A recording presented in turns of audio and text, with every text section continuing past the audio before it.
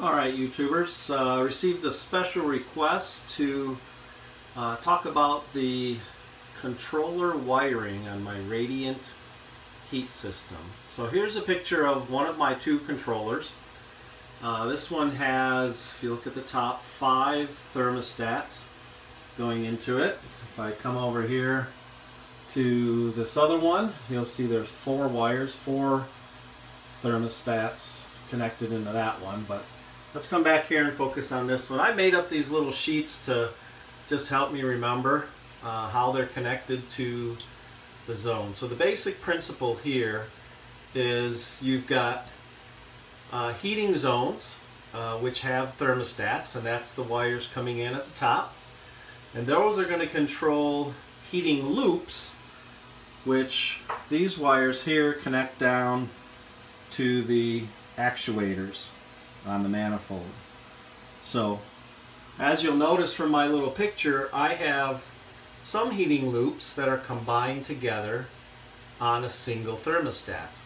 And that just has to do with the way I laid out the house and or the garage. You see there, upper garage east, upper garage west. The garage was big enough to warrant 2 heating loops, but I only needed 1 thermostat for the upper garage.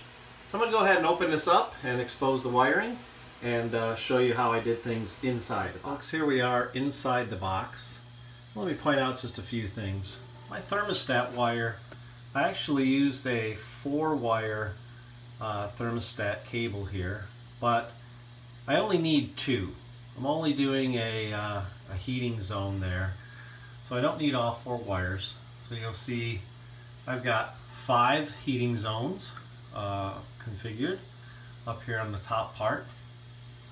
And then down here, those heating zones are right below each one. And you'll notice some of them have multiple wires connected to them. That means I've got more than one actuator going into that heating zone.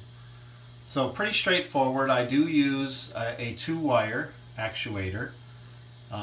Makes it a little simpler. So all I do is just jumper those last 2. You can see a little jumper wire there on the last 2 terminals for those heating zones. In terms of the power, so what's happening here is I've got the main power coming in. That's this black cable that you see plugged into the wall. And then I've got a power coming out which activates the pump when any one of the thermostats calls for heat. So that's the basic wiring. It's a little straightforward.